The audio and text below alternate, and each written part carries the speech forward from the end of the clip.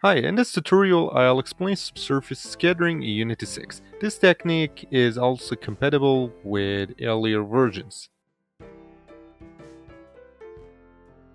In this scene I've set up a point light and included a head model with its textures.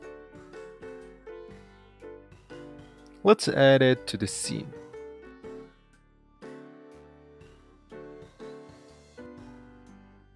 Subsurface scattering enhances the model by simulating light transmission, enabling the light to pass through thin parts of the surface.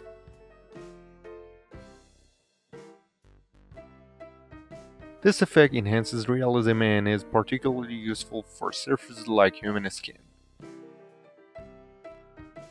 Here I'm using 4 texture tiles. Using multiple tiles helps achieve higher texture quality. Let's create a material.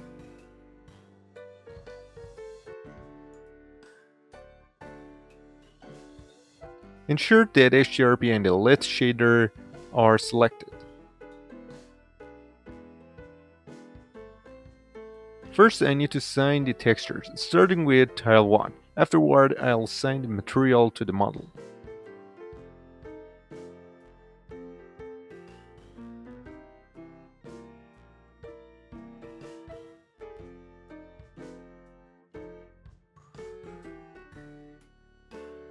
I need to adjust the smoothness.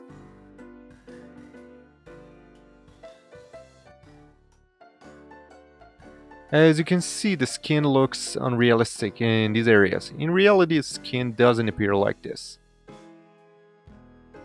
In this case, I'll use subsurface scattering. The first step is to change the material type. Switch the material type to subsurface.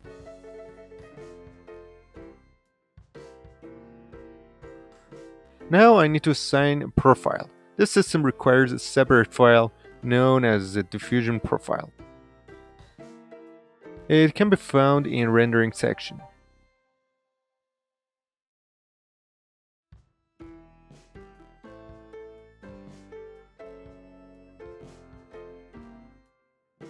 Next, assign the profile to the material. If you see this message, click Fix. Now let's take a closer look at the SSS profile. The first attribute is color, which allows you to define the transmission color.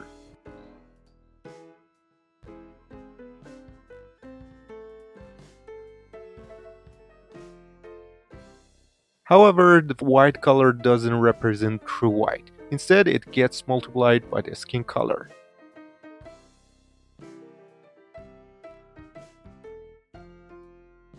Increasing the multiplier value enhances the subsurface effect. As you can see, the light transmission is stronger now. And next, let's select a color that's close to the skin tone.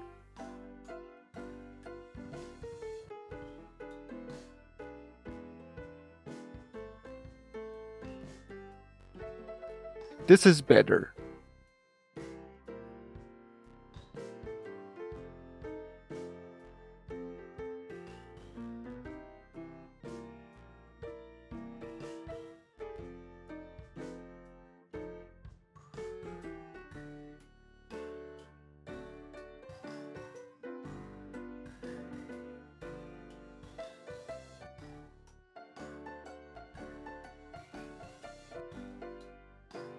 The index of refraction controls the amount of light that gets reflected.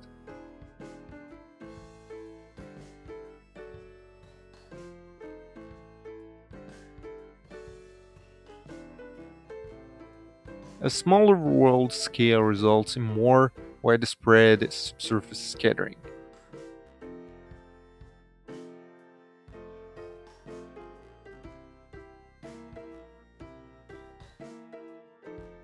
This value is effective.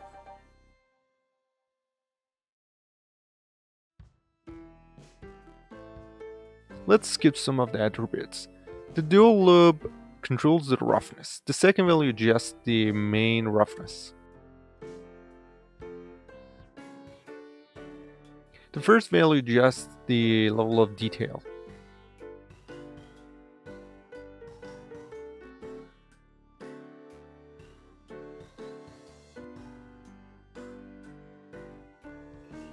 The loop mix controls the amount by which these loop values are blended.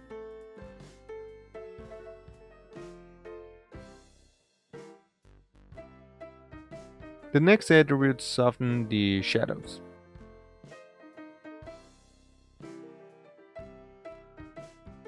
It also impacts other attributes. A high value can reduce the realism.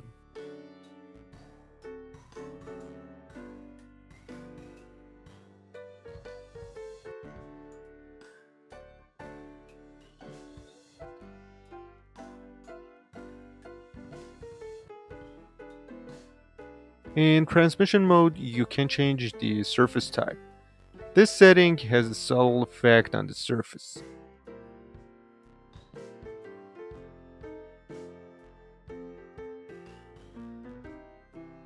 If we view the model from this angle, we can see the light transmission, but changing the mode doesn't make a significant difference. The next setting adjusts the transmitting color, but it influences the opacity more than the color. What I mean is that a darker color results in lower opacity.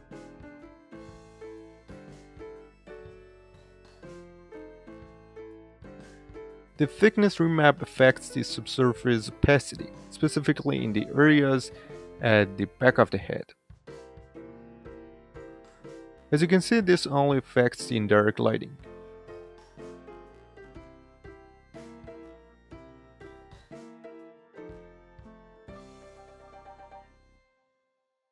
Alright, let's make final adjustments.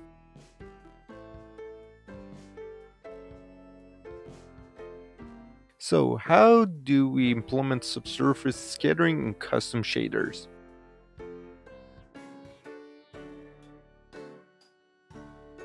Now let's create an HDRP lit shader.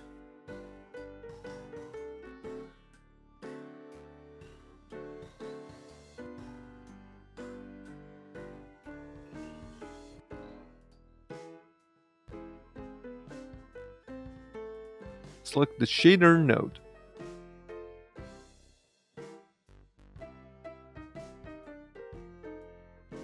Next, select Subsurface in the Material tab to apply it to the material.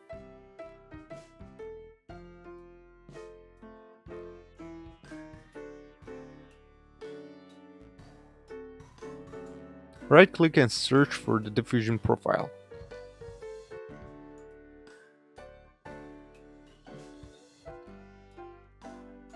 Connect it to the subsurface input.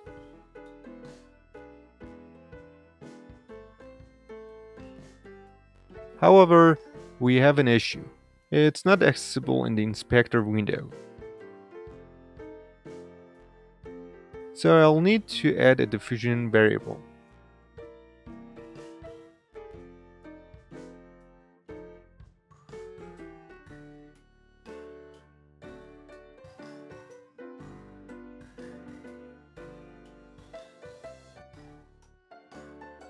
Next, update the material shader.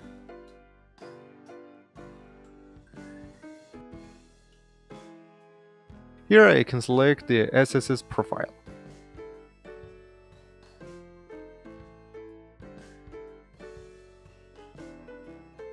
In the next step, I'll add the textures as variables.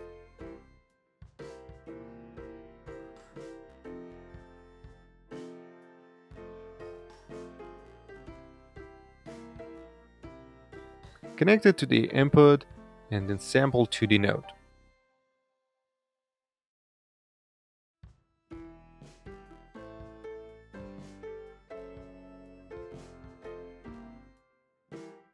Change the type of the normal sample 2D to normal.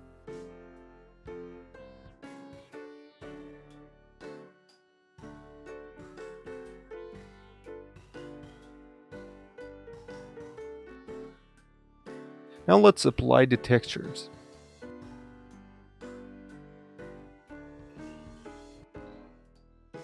The smoothness setting needs to be adjusted.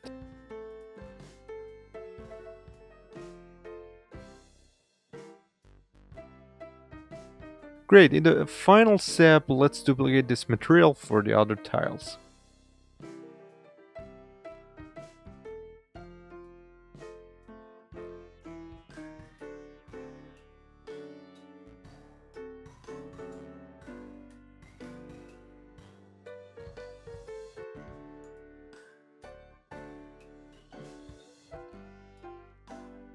This result shows several differences compared to the initial shader. Thanks for watching. If you enjoyed this video, please give it a like and don't forget to subscribe to the channel. Feel free to share your questions and ideas in the comments.